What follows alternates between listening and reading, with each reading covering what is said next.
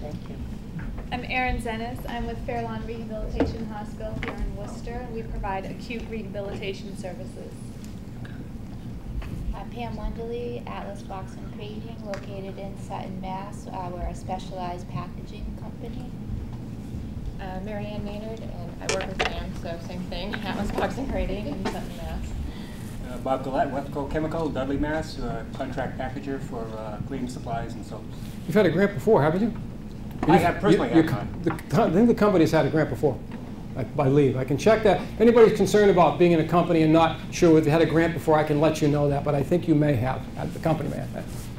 I'm Peter Tamulis. I'm with the local community college of Quinsigamond, and we work with companies to help the process of the grants, and also if we have the resources to link to trainers that will do the training for you.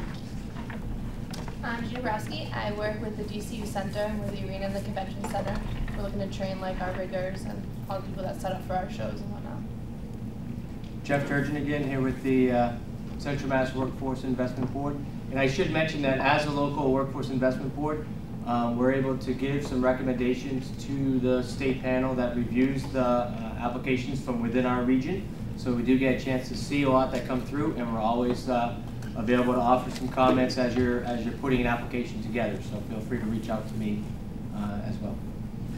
My name is Ethan Brown. I'm a career counselor here for the Career Center, the Workforce Central. I'm Teresa Kane. I work for the Polis Center for Social and Economic Development. We support people with disabilities here in Massachusetts. We have received a couple of different grants. We've done the hiring grant, and we've done. All right, I'm glad to hear it. You get your $20.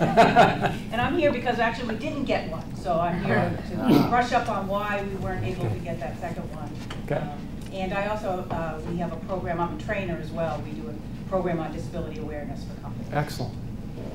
I'm Joellen Andrews. I am working at Worcester Academy here in Worcester, and we are a private independent school, grades 6 through graduate. My name is Jacqueline Lynch. I am the Acting Director of Corporate and Community Education at Roxbury Community College, and I came all the way out here because you guys don't have too much going on in Boston. You need to call me. I'll come do one at Roxbury. That's what Peter just told I will have. me. I go anywhere at any time for a cup of coffee. I'm a real cheap date. So, but no, seriously, let's talk, and I'll be happy to come do a session for you. Okay, thank you. You're welcome. Hi, my name's Deborah Baum. I work for Quality and Productivity Solutions. We are a consulting and training company, and we also for corporations and for public training as well. So we do assist companies with grant writing, and then we can provide the training as well. I'm Jackie Straub. I work for the Hartz Corporation. We're a manufacturer of automotive rolled goods. We worked with Mike a couple of times on a couple grants, and it was pretty easy. And you were successful. We were very successful. Thank you, Lord. Okay, my name is Lindy Lee. I'm working for a small company. Name is Spare Metering Technology. Okay. Come here to learn what Thank we you. can get. Thank you. I'm Pam Reardon. I work for eClinical Works, which is in Westboro. We have about 700 employees at our site, so I still have my ears open for sure. And we create and maintain software that permits medical offices or hospitals or even like the Department of Health in New York State with having their medical records in a cloud, so that it's part of Obamacare that doctors and physicians can access their records easily, more efficiently, and it's a great company to work for. Thank you.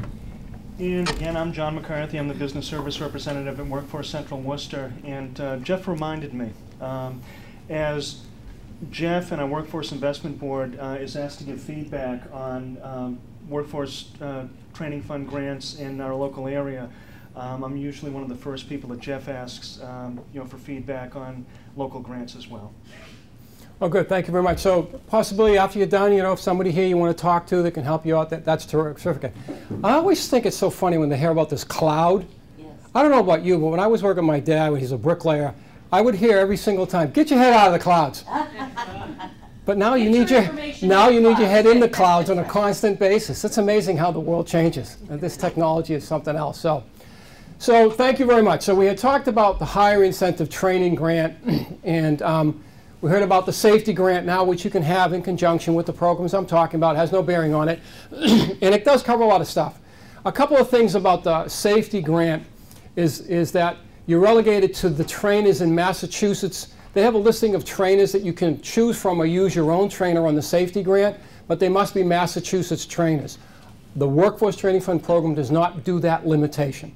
You can use training providers from anywhere to do the training that you want to do on these programs. So I wanted to point that out.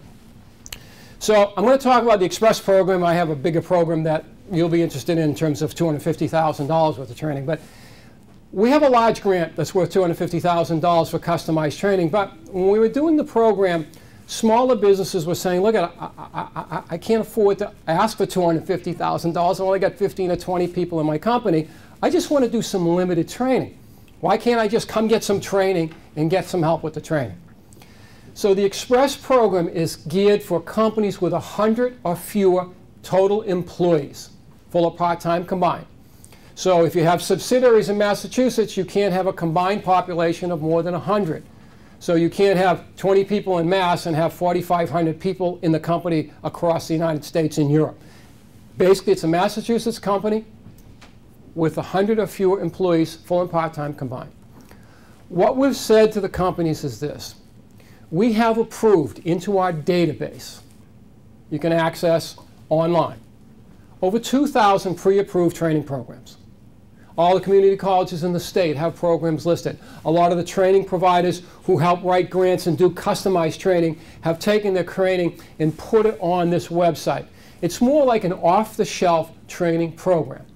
So if I wanted to take a customer service training program or send my employee to that, I would go into the database, I type in Customer Service Massachusetts, I want to find 500 or 600 courses being offered. You're going to see how it's offered. Is it online, which we pay for, on-site, or off-site? You can take your choice. Some companies will come to you. Other times you have to send employees, or there's online training that you can access. All right? There's lean and continuous improvement, customer service, communication, problem solving, supervisory training. There's Excel, Word, spreadsheet, data analysis, and all sorts of computer training on there. There's 80 courses on there for insurance agencies to take. One of the biggest uses of the program are hairdressers. I always say I should never pay for a haircut as long as I live. I've done thousands of dollars in hairdresser approvals. They get certifications. They can cut more hair and do more coloring. I dyed my hair white so I'd look professional. So I just want you to understand, I'm really black-headed. This is really just for show. No, but seriously, what this program allows you to do, ladies and gentlemen, is cherry pick the training you want. You have a drawer of $30,000 to use. We pay 50% of whatever is up there for training. So if that supervisory training was $1,000 for 2 days, you can take it, it's approved. The training's done. You pay for the training. You send me the bill, I cut you a check for $500.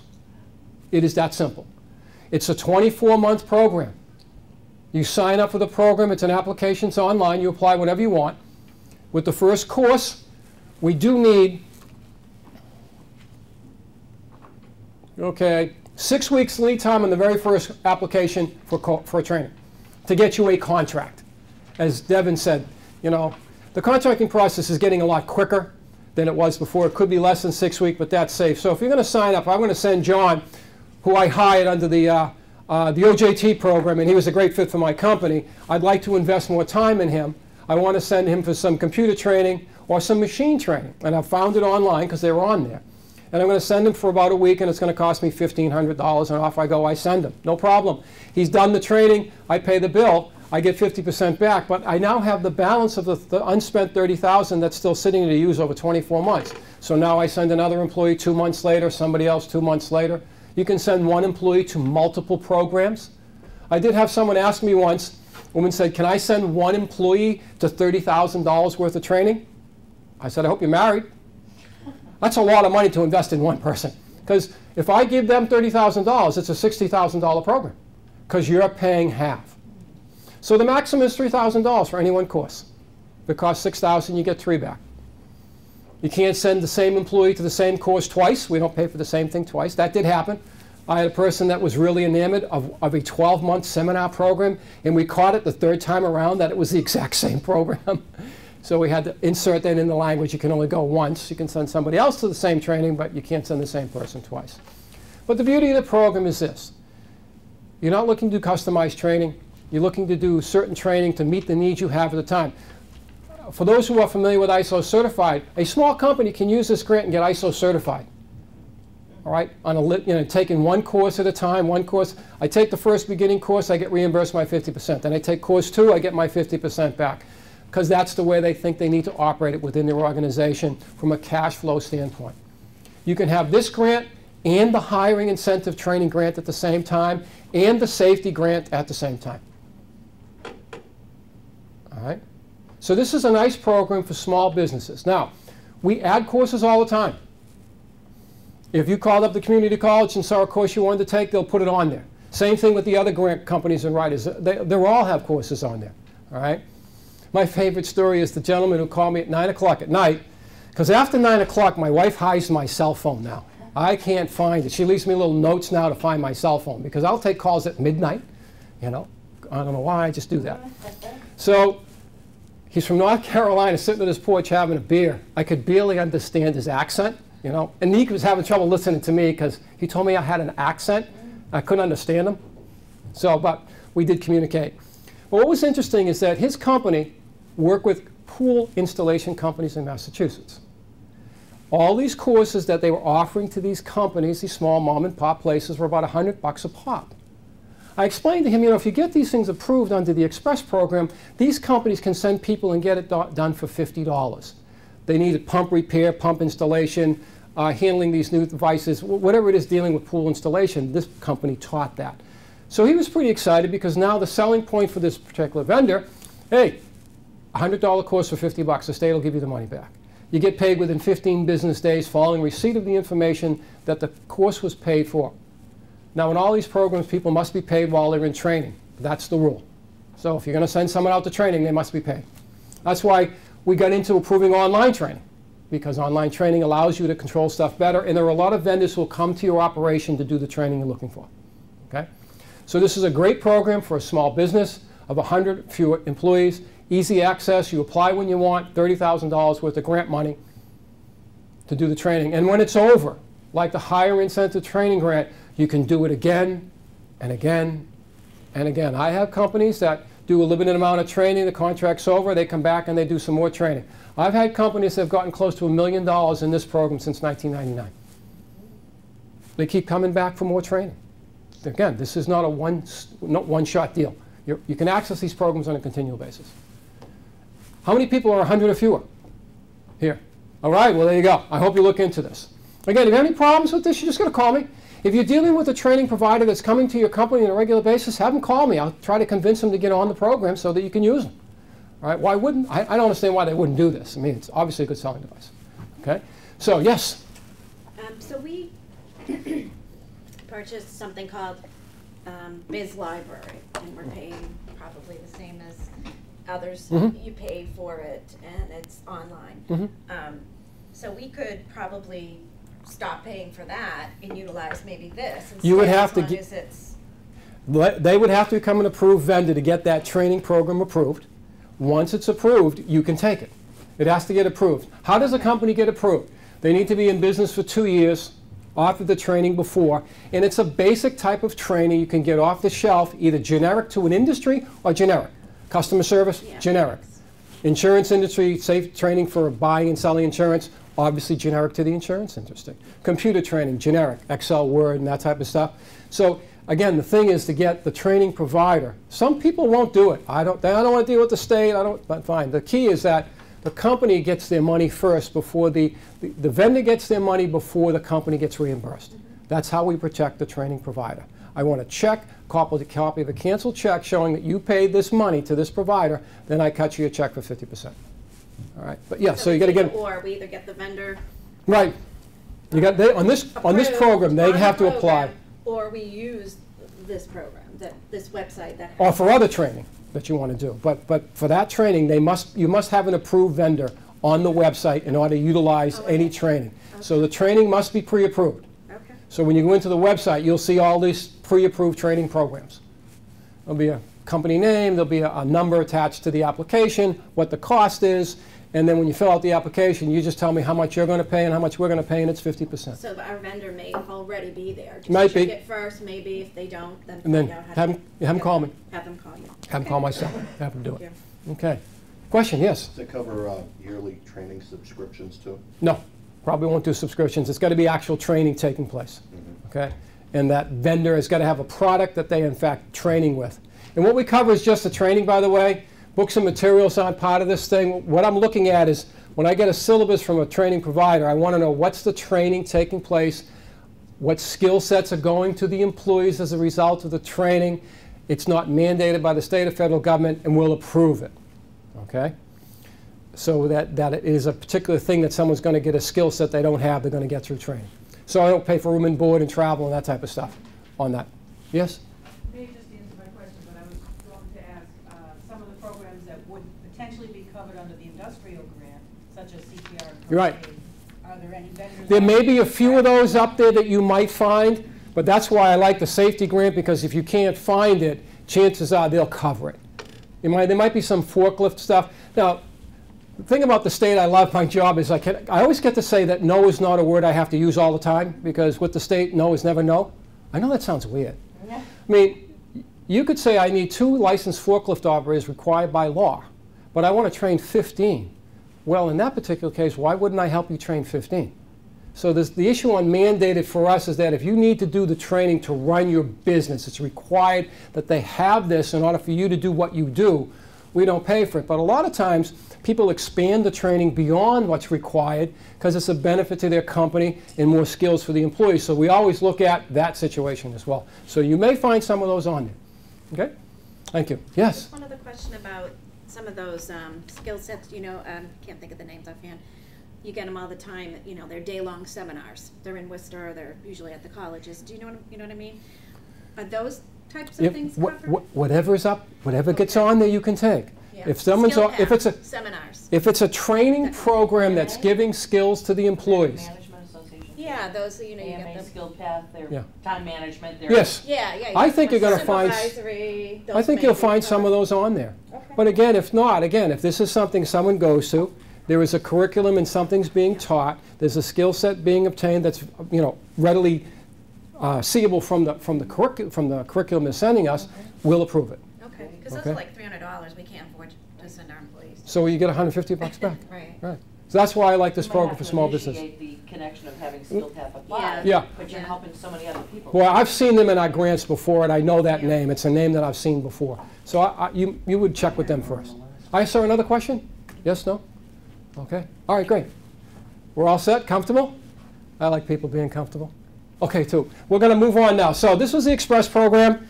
You can have it in conjunction with the other grants. And now what I'm going to talk about is the General Program Grant. This is the big one. All right? This is how the whole thing started. When I go back to the mission and priorities, this is key to this particular grant. The difference is that this is a customized grant of up to $250,000 to train your employees, to give them new or advanced skills. So it's not like the hiring grant. I'm not going to have you get money to teach someone to do the job for which they were hired. All right? The General Program Grant is saying to you as a company, what type of training do you need that you cannot do on your own? So we don't pay for internal trainers. What can't you do on your own that's going to change, prove, or correct issues or problems within your business? Open new markets in your business, help you control your costs, and increase the skills of your workers. If you can make this case, we'll give you money to pay for all the training, including manuals, booklets, and supplies related to the training. All right? That's why this is so different. You can use any training provider that you want to do the training. Companies of any size may apply. My first grant, when I came on board, these were paper applications at the time. All right? How far we've come. It had grease stains on it. It was from a garage in Weston, Mass. Gentlemen had applied because the new emission controls were coming out. These new machines were coming in. He said, in his application, I believe that if I open another bay, I'm going to be able to hire a couple of people to do more inspections. I know from my record keeping that every 3 or 4 inspections I do a repair because someone can't pass, I fix it there. I also know and track my records that when I look back that out of those 3 or 4 repairs that I do, I've been getting some new customers because they like the work that I did. I didn't overcharge them. I'm going to bring my people in on Saturday and pay them. I got to rent this equipment and hire a trainer. I believe that as a result of the training, I can keep these 2 people on. I'll increase my repair work, and I'll bring in new customers and increase my book of business at the end of the year by maybe 2 or 3%. Why wouldn't we give him a grant? That's a great grant. New skills for the employees, improving of his business, expanding opportunities, all right? And he was able to track and measure that, okay? Conversely, IBM, great company, struggled to get a grant. The problem with that is that they did eventually get a grant. They were having trouble coming up with something new and different that they didn't do on their own because of their huge training arm. I was heavily involved in that because I was the guy that kept denying their grant. And then I had to go meet with them afterwards. They stopped serving me coffee. Well, what we discussed in terms of time is to get the idea down. And this is where this grant, I offer a workshop on this grant. I will teach you how to write it. I offer a free workshop all across the state. It's on the website. I break down the application, explain how it works. If you've been denied, we can take a look at why you were denied and why you want to reapply. If you've never written a grant before, I'll help you write it. You know, you don't have to come to the workshop, but it's free and open to the public, where I try to say to people, look, this is what we're looking for. So in the case of IBM, when I was talking with him, I said, look, we need to look at this totally differently. So let's play a game here. Here's like $250,000 in cash right here. Tell me something you've always wanted to do in terms of training, but you know it's always been balked at or questioned, was too expensive, didn't make any sense, was out of the box, we don't want to go there. We came up with a training plan of something that this gentleman wanted to try in terms of advanced supervisory skill sets for their employees that they really didn't offer. And it really concentrated heavily on bringing people up the ladder to become supervisors, promoting from within. They got a $250,000 grant. So when we talk about the general program, and I do this workshop with people, trying to get you into the mindset this is a training grant. You can pick whoever you want to do training. You can do multiple training programs within a grant. That's not a problem. You can have computer training, English as a second language training, project management training, get your lean and continuous improvement, get an ISO certification, do communication, whatever it is you want for the population you want to train. Bring in the providers to give you the cost of that training. You make the case and tell us why this is going to help your business and improve worker skills. We will pay for all the training over a 24-month contract. Let me stop here. Questions? All right. So there's a couple things that have happened along the way. And this is something new. English as a second language is something that we're really pushing because this is obviously a vehicle for people to move forward in terms of skill sets, not only in their personal lives, but within the organization. And it takes a long time to do a good ESOL program. Companies were saying it's a lot of money because people must be paid while they're in training. So the advisory panel has now said, look, we'll allow a 50-50 match on that, which means that if I'm going to train a bunch of my workers in ESOL, and they agree to take a hit on part of the training, so I'm going to train them for the first hour at the end of the shift. At the end of the shift, I pay them for an hour, and they're going to stay for another half an hour on their own time. That is allowable under this grant. It was never done before, but it's just a further incentive for companies. Now, you need to get a commitment from your workers if you want to do this, because in this day and age, obviously, getting people to work late without being paid, unless it's really, really important to them, it's going to be tough, because they have second jobs or they're running home. I mean, my wife worked as a caterer, and you know, she would drop the kids off at the neighbor, and she'd go to this function hall, and I'd rush home at the end of the day to do supper, and we did this for like 5 or 6 years. I could never work a second job. I mean, she was working her job, which was dropping off the kids. And we have that problem today with everybody. So working with the employees is important. Letting them know what this is going to do for them in terms of advancing their ability to work within the company and to move forward in ESOL. Now, if you can afford to take the whole thing on, that's even better, because now they're being paid while they're in training. But they have allowed this match. Okay? Clear on that? I hope I muddy the waters. Yes? So what do you mean by 50-50 match? So, okay, this is the story. Let's just say I'm going to take 10 employees, okay? And if I take the number of hours they're all going to training, I take their wages and multiply it times the number of weeks they're going to go to an ESL program, and it's $20,000, okay? All right?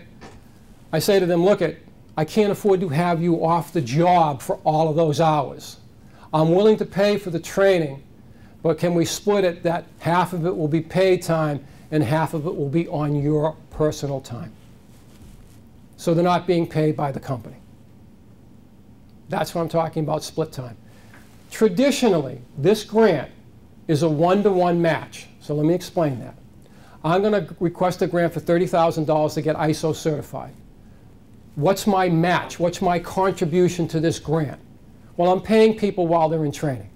So I take the number of employees that I have